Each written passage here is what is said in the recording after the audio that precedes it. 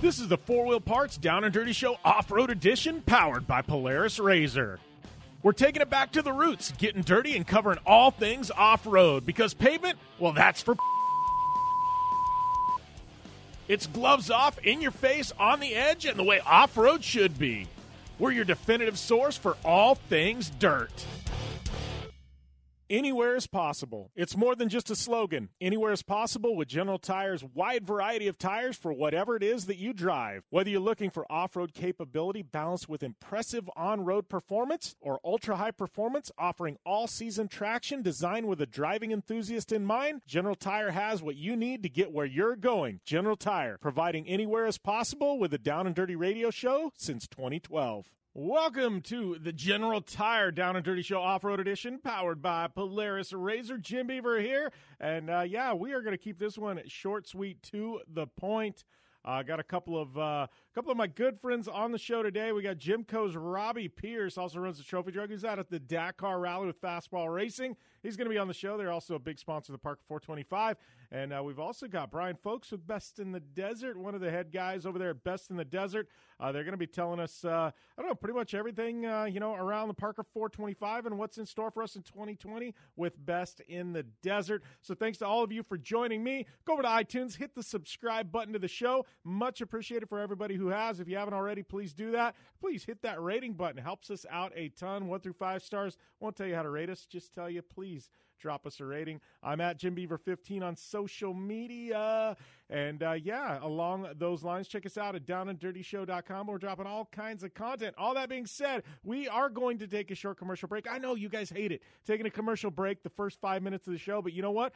That's because we get it out of the way, and then you don't have to worry about them the rest of the show. Yes, that is right. We're going to take a short commercial break. We come back. It's going to be Jimco's Robbie Pierce. We got Bryan Folks from Best of the Desert. Great interview coming at you right here on the General Tire Down and Dirty Show Off-Road Edition, powered by Polaris RZR. You want extreme performance, reliability, and the most fun you can have on four wheels? The Polaris RZR brings it to you. But you don't need to take my word for it. You can take theirs. I'm Tanner Faust, and I choose the Polaris RZR because it's the most fun you can have with a steering wheel. What's up? I'm Ronnie Renner, and I choose Polaris RZR because it's the sickest, most reliable side-by-side on the planet. What's up, everybody? Heavy D from Diesel Brothers. Listen, I'm on Team RZR because it's hands down the best piece of machinery on the planet. I'm RJ Anderson, and I choose Polaris RZR because it's the most fun, most capable machine. Action sports stars, TV personalities, and some of the best race car drivers in the world all choose Polaris RZR because it's the ultimate combination of power, suspension, agility, and fun. Find out more information on the web at PolarisRZR.com or follow at Polaris RZR on Facebook, Instagram, and Twitter, and use the hashtag RazorLife to share your story. When looking for a new wheel for your off-road vehicle, car, truck, or UTV, the choice is easy. You choose what the pros use. Rob McCachran, Keegan Kincaid, and myself, Jim Beaver, all exclusively use Vision Wheel, whether we're dominating Baja, taking the cup at Crandon, or shredding UTVs. Vision Wheel's trend-setting designs and durability will set you apart from the competition and your friends. Check out visionwheel.com or at Vision Wheel on social media to learn more. Anywhere is possible. It's more than just a slogan. Anywhere is possible with General Tire's wide variety of tires for whatever it is that you drive. Whether you're looking for off-road capability balanced with impressive on-road performance or ultra-high performance offering all-season traction designed with a driving enthusiast in mind, General Tire has what you need to get where you're going. General Tire, providing anywhere is possible with the Down and Dirty Radio Show since 2012. Welcome back to the General Tire Down and Dirty Show, powered by Polaris RZR. I'd like to welcome a couple of my good friends to the show. Bryan Folks with Best in the Desert. My good friend Robbie Pierce, who is coming, spent a few weeks in Saudi Arabia. Robbie, I got to ask before we get into things. I mean, that's how was that? You've raced the longest races in the United States with Vegas to Reno. You've gone down and done the Baja 1000. How does any of that does it even come close to what happened at the Dakar Rally?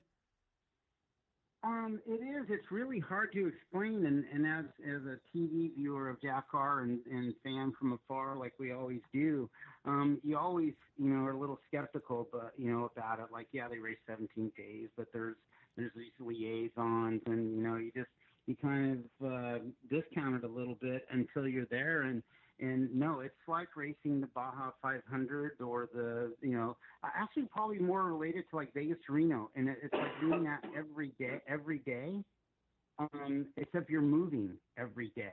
So, you start in one city and you've got this huge bivouac with all the setups, like say the Python, right?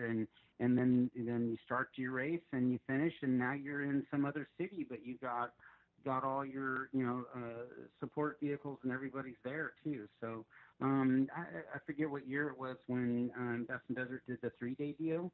It's kind of similar to that, but it's just a grind. You kind of just grind it out, and I thought there would be, maybe we'd race 180 miles a day or something, but no, we're 460 kilometers, right? We're 500 kilometers. It's just a grind, and I was actually pretty proud of Bobby and I, just being a couple old fat guys, and but we held up pretty good. We went into stage 6, feeling pretty good about what we were doing, just kind of holding our own and getting a feel for it. So, but it's an amazing thing to be able to do. It was like racing on, and somebody said in one of the shows, it was like racing on an alien planet. It was just so vast and so big. The canyons, the spires, it's like at one point in time you feel like you're in a giant Matomi Wash, and the next minute you feel like you're racing through Monument Valley. Yeah. It was amazing. Well, and we'll jump into things, and I know we'll grab Bryan here in a second. But I wanted to ask one more question. And this was going back a year when they announced this event was going to Saudi Arabia. I mean, immediately the entire world was red flags. You know what I mean? We can't go there. We can't do this. But now, I mean, shifting gears. I mean, that country has done a massive shift in just a short amount of time, and I mean, it looked to me like it was just an amazing experience. Everybody was welcome with open arms, and I feel like the media spun things over there kind of in a direction where it really isn't. Well, exactly, I think more accurately so, that it has been a big turnaround over the last year with Saudi Arabia's. Project, I think they call it the 2030 project, where they're wanting to bring more tourism.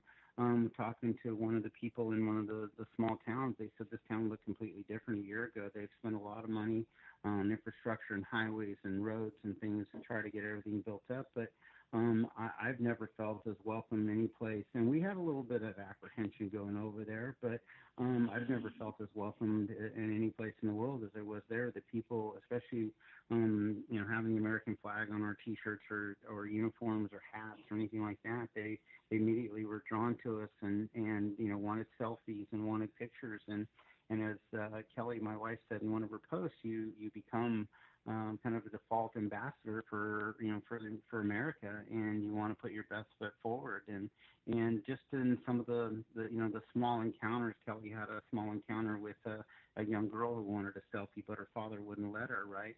And she respected that and whatnot, but as the girl walked away, she blew Kelly a kiss, right? And you could just tell that little girl is going to be changed forever now because of it, right? So it was just an amazing thing. But absolutely, they love Americans over there. They loved everybody. Actually, they were very welcoming. And you'd be out in a canyon racing, feel like 100 kilometers from anywhere, and there'd be just like in Mexico, there'd be a bunch of locals standing up on a hill cheering you on and with their cameras out. It was amazing. Yeah. Well, and I know we'll bring Bryan Folks in here, but I know you mentioned that. I can say, I guess, Vegas to Reno runs through some of the most remote stuff in Nevada that I think some of the most remote areas we've got in the country, Alaska aside. But I can say I see the same thing at Vegas to Reno. We'll be out in the middle of nowhere, and then all of a sudden there's going to be a car and some people sitting on the side of the road. I'm like, one, how did they get there? And two, what are they doing, But I'm sure you've experienced some stuff, Bryan, just going through the backwoods of Nevada. Yeah, well, Nevada is a very vast land, and it actually has more mountain ranges in the state of Nevada than I think the next 4 or 5 states put together. So there's a lot of vastness in Nevada. And, crazy enough as it sounds, where you feel like you're in the middle of nowhere in Nevada, the reality is the way the course lays out, and we have to stay as close to the highway as we can due to pits and whatnot, you're really not that far off of civilization, but Nevada certainly can make you feel like that because of the vast mountain ranges and the valleys and whatnot. Yeah, well, I know. I would absolutely. What's that, Robbie? No, I would absolutely agree with that. Brian, if you could introduce some camels in there, we'd have it all covered. That was the is one of the things I had to get used to is watching out for herds of camels, and I had when I was there when they were giving us some tips, they said always follow the camel tracks, and I had to laugh because it was something I'd never heard before in desert racing. So, but yeah, it has that same vastness and same feel to it. Yeah. So all that being said, I know Parker 425 this weekend, Jimco, Robbie, your company. Well, you've been involved with the 425 for a long time. I mean, with Impact, when you own Impact, now shifting gears, and Jimco's kind of taken over that presenting partner role in it. But Bryan, I know as we kind of get into that, Parker, things changed a little bit this year. You guys moved the date up to hopefully bring in some more unlimited truck entries where there's not a kind of a conflict like we've had in the past. But I got to tell you, I got to give Best of the Desert credit because kind of the smaller event has become almost the bigger event here in Parker. What was it, 295 entries at the Parker 250 last weekend? Yeah, 295, 296 left the start line. We had 310 entered, but we had obviously those other small group of teams had to pull out. But that is officially the biggest entry we've ever had for the Parker 250. And I think, like you said, Jim, you standing back, it was obvious that the 250 itself is actually gaining traction, and it's a big event for the UTVs, the motorcycle guys, the quad guys. It's growing into a bigger event every year, and our entry count was definitely indicative of that. Yeah, well, and I know just the buzz around Parker's been. Everybody's kind of like, whoa, what just happened? Because it had the feel around town of the Parker 425, and the Parker 250's never really had that feel before. But everybody was going like, wow, this is a big deal. And even there was a lot of, I think, sponsors, industry companies and stuff that came out to the event. They didn't necessarily vend because in the past it's been smaller. And all of them were kind of, that I've talked to, all looked at each other and go, wow, we this is on our calendar next year. We need to be all in with this event because it was just weird, like a year-to-year shift. I don't know if we've ever seen that in an event before, and this one's slowly been growing. But this year I felt like, bam, I mean, it's on the map. It's like a must-attend event now.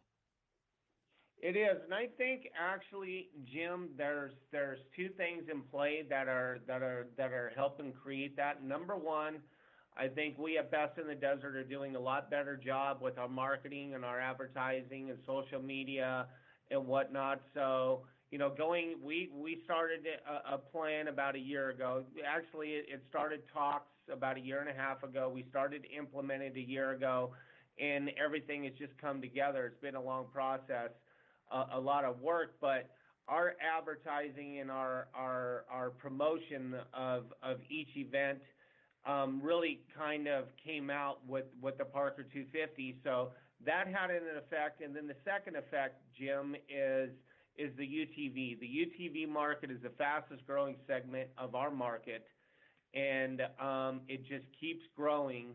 And you're seeing it specifically with the Parker 250 because it's a UTV event, whereas the 425 coming this weekend is just cars and trucks. Yeah. Well, like you said, I think it's really taken the industry by storm. I know Robbie can attest to this, and I think sometimes he's shaking his head in the past going, wow, this is really a thing, Robbie. But, I was just looking. I mean, we have the Serapis is here, and they've got an investment. They're building an unlimited UTV, and, I know Rob McCachran's got his kids racing UTVs, and, you from a safety standpoint and things like that, I know at Impact you started developing UTV eccentric, products, but even at Jimco, I mean, you guys got to be selling, quite a few, I know in addition to building, you guys have the retail side of things now, and I got to think you got to have probably quite a few UTV customers on the safety side of things now. Oh, absolutely. And it's what we've found. You just can't ignore that market no matter how hard you try, right? And it's here to stay, and it's bringing in more and more people into the industry. And I don't want to say it's a feeder class because it's its own deal, but it's a point of entry for a lot of people to get into off road and then to grow into hopefully end up in spec trucks or trophy trucks or Class 1 unlimited cars or whatnot. But it's a great way to get new people in, and it's grown so much that organizations like Dust and Desert have had to add second days and more events to fill that need. So I think it's all great. I think it's great for the sport. We saw it over in Dakar. I mean, the popularity of the UTV classes over there with Blade and Mitch Guthrie, and then Casey Curry did a phenomenal job. I had much respect for him for grinding that out for 12 days and taking that win. It was pretty amazing. The bike guys are of course studs, but it was Ricky and Toby Price. But the UTVs are here to stay, that's for sure. It was a big part of it over there as well. Yeah, I laugh you mentioned Toby Price because I've told Toby for the longest time, I said, yeah, you're an Australian, but I said, we claim you. I'm like, you're an American, buddy. I said, everybody here roots for you. I said, you can say you're an Aussie, but you're really not. Yeah, Toby's awesome. I had the opportunity of meeting him down in Adelaide when I raced with SFT, and he's just a stud. He really is. I always likened him to Tom Hanks in the movie Big. He's just a big kid, right? Just having fun. So, it was pretty good. But no, the Parker 425 is just an iconic race. It's a legacy race, and as I said, as you said earlier, with we sponsored it with Impact, and we just feel it's really important if we're in this industry and we're a part of this industry as a legacy company like Mastercraft or of course Jimco. We need to give back, and we need to support the people like Bryan and Best in the Desert that give us an avenue in which to go out and race. That's a tough industry to be in, and so we as a manufacturer need to support that and keep and make sure that there's always an avenue and an arena for us to race in. Yeah, well, and Bryan, that being said, I know, you guys have made Parker, like we said, it's been an iconic race. I think we were doing the math here, and I think we're maybe a year away from we're getting really close to having the 50th anniversary of the Parker 425. It's getting really close, but you guys kind of made a big investment, a big change this year. I know a couple of years ago, due to safety concerns, you split the race up, and there was a morning race and an afternoon race. This year, you guys went even further, and it's a 2-day race, racing on Friday and racing on Saturday. I mean, that's a big statement for an organization like Best in the Desert to take on that expense, but do it on behalf of the racers to make things even safer. Absolutely. It was actually, we started talking about this about 3 years ago, right after my dad passed away, and we knew we had an issue. I personally knew it was an issue because I was still racing at the time. I was racing with Banning Motorsports, and it was a really big deal for Banning. When I first started racing with Banning, there was just one race, one day. And teams like Banning, they would come out, they would get a big giant tent, and they'd throw a big party after the race and do a big cookout. And it was really a really good time. And then eventually my dad, because of the amount of entries, had to push it to a 2-day race. Because literally the last year was just one race. The leader was coming around off of the first loop when the last guy was leaving the start line. So the trick trucks, these guys within 1 or 2 miles of the first lap were already lapping people, guys who just left the start line. So that's why my dad switched it to a two race in 1 day event. But what happened is because a lot of the bigger teams, they were racing in the second race. Well, they're not finishing until 11, 12 o'clock at night. So that kind of took the whole fun aspect, because Parker's typically it has been and it is now, it's the kickoff event for car truck off-road race of the season, and a lot of teams make a big deal about it. And what happened with the two races in 1 day, you were taking that whole camaraderie aspect away from the race. So we knew we had an issue, and for an organization, our problem, I get this a lot. Well, why don't you do 2 days of racing? Or why don't you do this? Why don't you do that? Nobody ever stops to think how many volunteers are out on that race course. We're already asking them to be there basically from sun up to sundown. And then now you're asking them to do that on a 2-day basis versus 1 day. So it was, we really had to give it a lot of thought. At the end of the day, we think it's the right thing to do for the racers. And I think it's going to go off great. We're going to have Friday's day of racing is going to be great racing. Then the next day we'll have racing. But in between the Friday night, I think we're going to see a lot of camaraderie and things happen with race teams that we haven't had in the past. And at the end of the day, it's always about the racers, but it's always about those teams and their support crews and making sure that those guys are getting a good weekend of enjoyment and they're getting fulfilled and whatnot. And I think by adding the 2 days of racing, we hopefully will accomplish that. Yeah, well, and I got to ask Robbie. I know you're just getting back from Dakar. You've got I feel like you've almost had to sideline your racing career to an extent because now all of a sudden your retirement job, which is Jimco, has become it's become a beast of its own, my friend. Yeah, it was a little poor planning on my part, right? I ruined a perfectly good retirement, as I said. I'm having a blast, though. I felt as home here at Jimco as I've ever felt anywhere. I grew up right here in San Diego, right in the Santee area. Started my shop in 1981, about a block away from Jimco, and I was TIG welding up chassis for John Emke over at AutoFab and Steve Spearkoff, and so it's a little bit like coming home. And at the end of the day, when we get to hand somebody a new car or a new pre-runner, it's that's the big reward. The problem with that, and it's the lies you tell yourself when you do things, buy race cars or boats or whatever. But the problem with it is I thought, we'll build some cars. I'll get to do a little racing and, kind of towards the end of my career. But, like anything else, the customers come first. So I find that my pre-runner and my race truck are the last ones to get prepped. We want to make sure that our customer stuff is race ready when they need it. So we haven't quite got a handle on all that, but we're having fun. And we had a great season last year and with some new customers, and we're looking forward to 2020 at Best in Desert. Well, and I got to ask you. We'll ask the hard question. It's probably a little bit of both, but is it more gratifying to have your safety products, say, win the Indy 500 with Alexander Rossi, or is it more gratifying to have, say, one of your trucks win, a marquee desert race? Well, I tell you what, it's pretty close. Not to bring up a deal, but last year Met 400 when Justin Lofton won in Trick Truck and Parkhouse won in the Unlimited. That was a pretty good day to be Jimco. I was pretty excited about. We looked like geniuses at least for a day, but it's pretty hard to compare. I always remember the time that Antron Brown went into the wall at 318 miles an hour and 2 days later walked in with his suit that was half charred and signed it, and kind of a little tear in his eye, just thanking us for building the safety equipment and for him being able to walk away, and that's pretty touching. It's hard to beat. So. Yeah. Well, and I know I ran into him both at. Both of them are pretty. What's that? Yeah. Go ahead.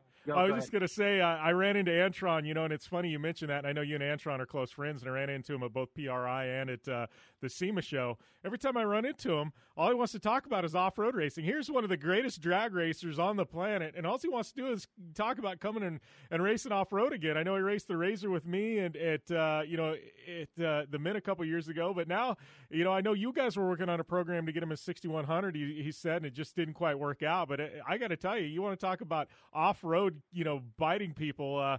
Him and Steve Torrance, those two guys are Yep. Case in point there. Yeah, exactly. They are bitten for sure. Yeah, we tried to get him in last year. We still are talking about it.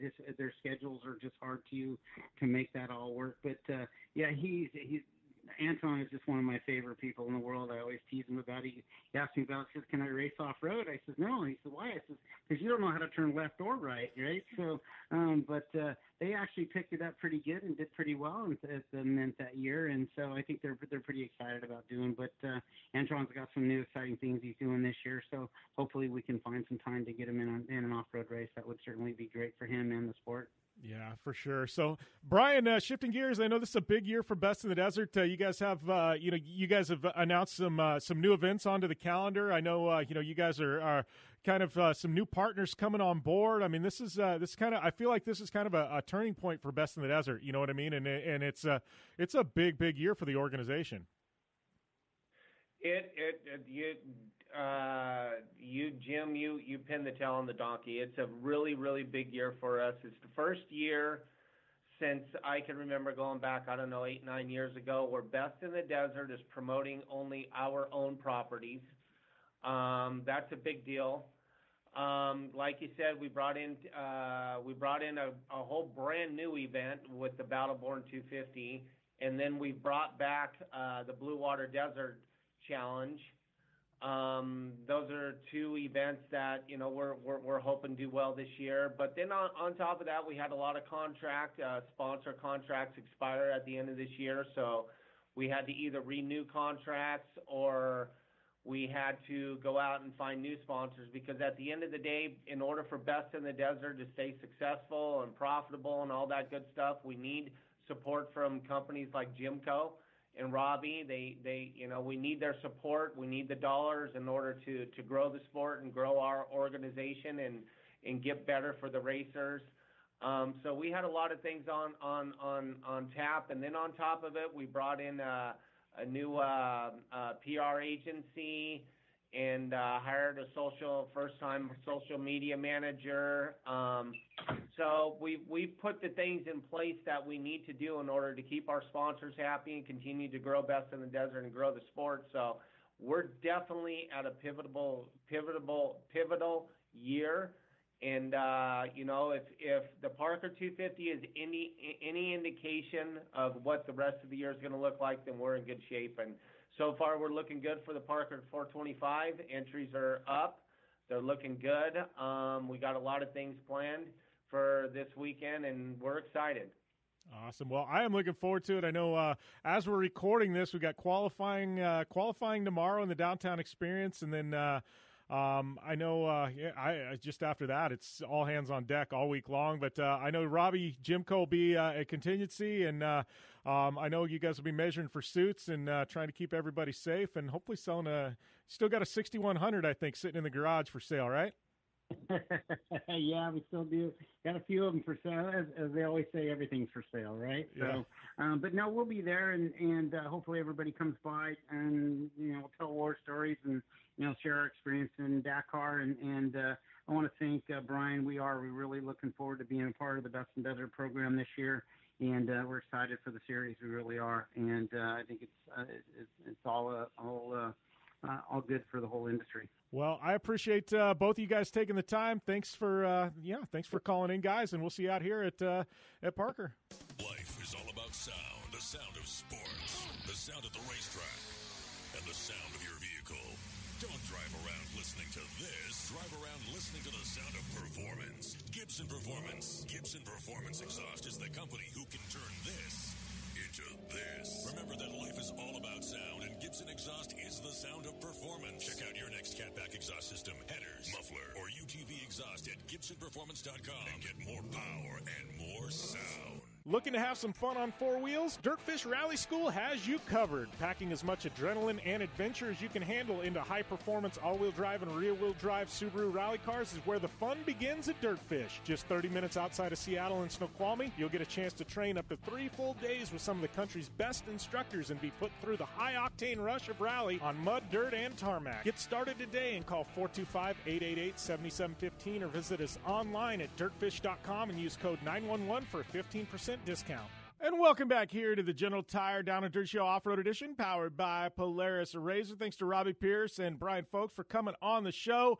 And, I guess that's going to be about it for today's episode. We got the national show coming up. Do want to make mention. We got some badasses on that one. We got Toby Price and we got Colin Braun, 24 Hours of Daytona winner. So definitely don't want to miss out on those guys. And, it's always fun here on the Down and Dirty Show having these amazing guests and, obviously our amazing listeners like you guys. Please go over to iTunes, hit the subscribe button, or Apple Podcasts, I guess it's called now. Hit the subscribe button, leave us a rating, check us out at downanddirtyshow.com. Follow me at JimBeaver15 on social media, and we'll see you here next time on the Off-Road Edition. That's right, we're being brought to you by General Tire as well as Polaris Razor. Anywhere is possible. It's more than just a slogan. Anywhere is possible with General Tire's wide variety of tires for whatever it is that you drive. Whether you're looking for off-road capability, balance balanced with impressive on-road performance, or ultra-high performance offering all-season traction designed with a driving enthusiast in mind? General Tire has what you need to get where you're going. General Tire, providing anywhere as possible with a Down and Dirty radio show since 2012.